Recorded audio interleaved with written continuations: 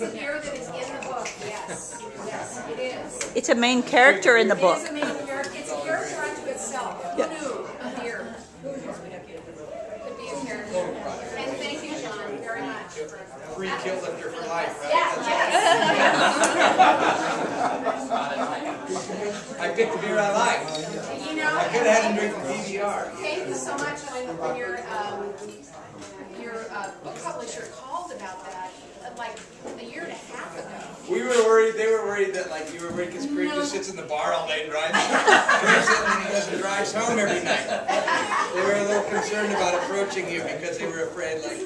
No, it's exciting. They said, hey, we've got this book and this is really exciting. And Kilt Lifter's mentioned in it and could we get some Kilt Lifter for the promo? I mean, it was pretty exciting. So we're very happy about that. Thank you.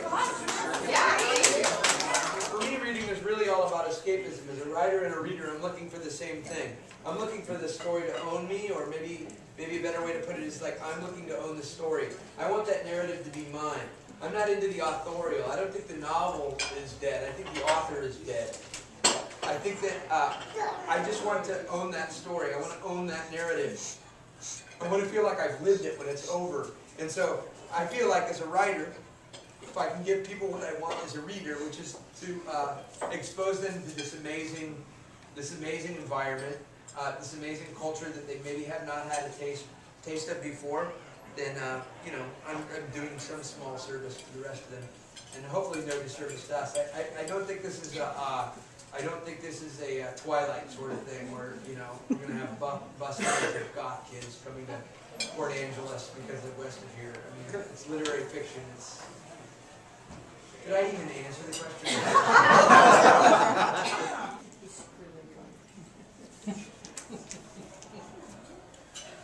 On the afternoon of December 14th, in the year of our Lord, 1889, the good steamer Georgie Star chugged around Edda's Hook in a driving squall, her bows belching hemlock and cedar as she pulled into ragged Port Bonita. When she landed at Morse Dock, nobody clamored to greet her. Only a few tatters of wet silk bunting were left to mark the occasion when young Ethan Thornburg strode off the Georgie Star onto an empty dock, clutching a lone leather suitcase with the wind at his back and his silver-eyed gaze leveled straight at the future.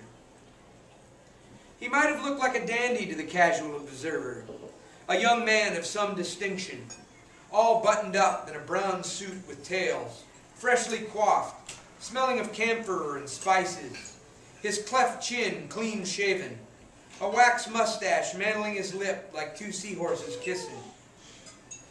But upon closer inspection, visible through the shifting moth holes in his wool trousers, a trained eye might have observed the shoe polish daubed on his underwear, or the fear in his silver-eyed gaze.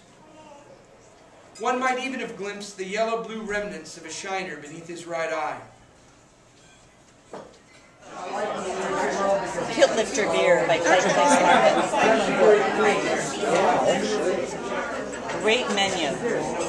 Liberty Bay Books in Poulsbo, Washington.